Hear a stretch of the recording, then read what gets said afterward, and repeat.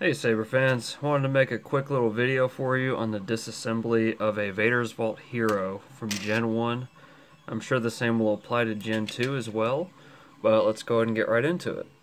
So you'll see here that I have my polished Hero, Gen 1. It's completely empty, the chassis is in there.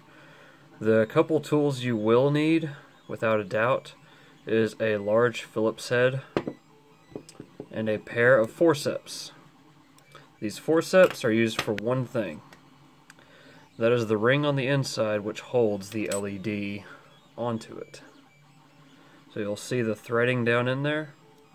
This is by far one of the best setups I've seen for a Hero as far as LED setups. This is fantastic. It's super low profile and works well. So literally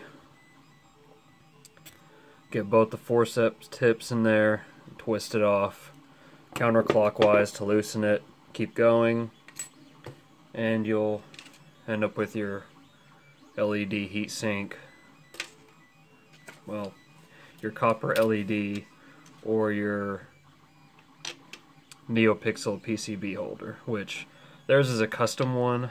I custom made my own as well. Super low profile, should fit in there well. You can probably hear my 3D printer going off in the background, which is currently printing my revised chassis. Now, so we have the LED out of the way. So first thing you're going to want to do to completely disassemble this doesn't unscrew right here. It's all one piece from this point all the way down. I want to remove your bottom grenade section. So, you'll see my chassis is loose. It's because it doesn't have the battery holder with the battery in it, which that's literally all it is an 18650 removable battery holder. So what you'll want to do is you'll want to get a wooden dowel rod or something along the line, something that you can beat on, and you're going to want to place it on either the top or bottom edge of this card and just slowly beat it out. It's usually held in place with a little bit of adhesive. You can kind of see it right there. It's either tape or adhesive. Phillips head. It's really quite an ingenious setup they have for this. I was highly impressed the first time I seen it. You have your control box, and your chassis should slide right out.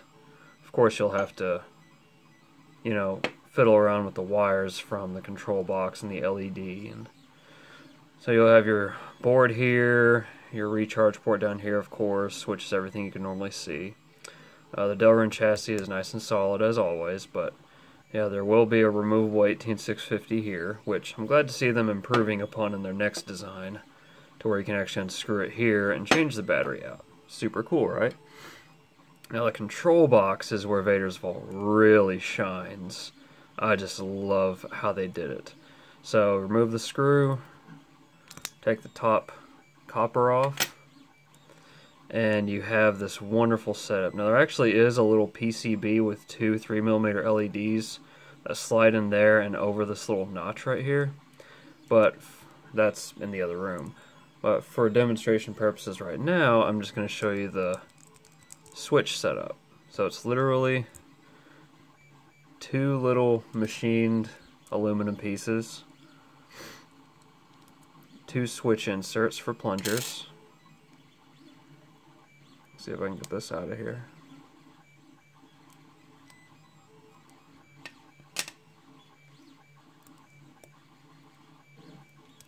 Nice and tight fit. You have your switch PCB with both switches on it. Super small, tactile. And your 3D printed part. And of course you have your two red and green inserts. They pop right out, easy peasy. They're a little difficult to get back in, so I'm not going to take them out. So I mean, that's really all there is to it. The setup for this is absolutely fantastic if you ask me. I think it's one of the best that I have seen personally so far for a control box setup. And the main reason I am reinstalling this is because I want a 21700, which will be great for NeoPixel, and it'll be longer runtime. because it's 5,000 milliamp hours versus about 3,200 roughly with an 18650. Plus I want the Profi board. Profi board does not sit well on this Delrin, and it does give you some false clashes if it's not properly seated. Actually, here's the chassis right here. I'm reprinting it because I had some other things, but Profi board sits very snug in there. Got a little bit of wire management opening right there. You got your recharge port. Also, this is only for a 28mm speaker, whereas this chassis will house a 31mm. Big old Sabre Essential speaker. Of course, I'll have to modify these tabs a little bit, that way it'll sit flush, because, you know, obvious reasons. Typical lightsabers, you always got to modify something for it to work the way you want it to. But one thing I noticed with this Delrin chassis, you'll notice the height difference. Major height difference. It's because literally the 18650, look at it this way, it doesn't even go all the way up through the grenade section. Like, this ends right around this area. So it does not properly utilize all of the space necessary, whereas my chassis will. Still have plenty of room for the Profi board. Reprogram it, pull it out, get SD card access, recharge port, 31mm speaker. Beautiful. Feels pretty solid even without the screw going down into the chassis.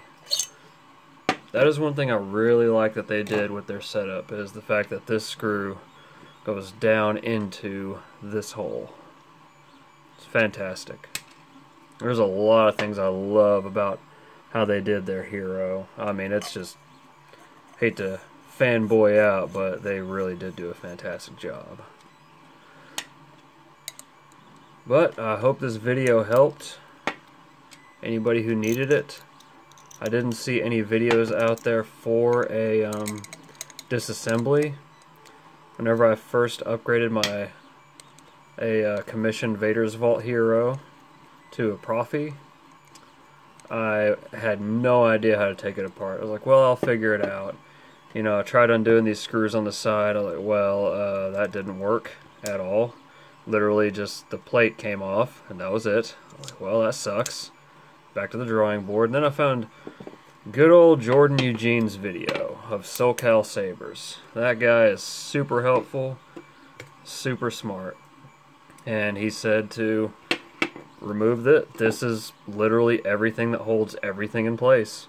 Once you remove that, you're good to go, man. You can snip all the wires off and just pull out the entire chassis. All you'll have to do is rewire everything, like the switches and the LEDs, and you're good to go. But yeah, hope this video helped, and until the next time, may the Force be with you always.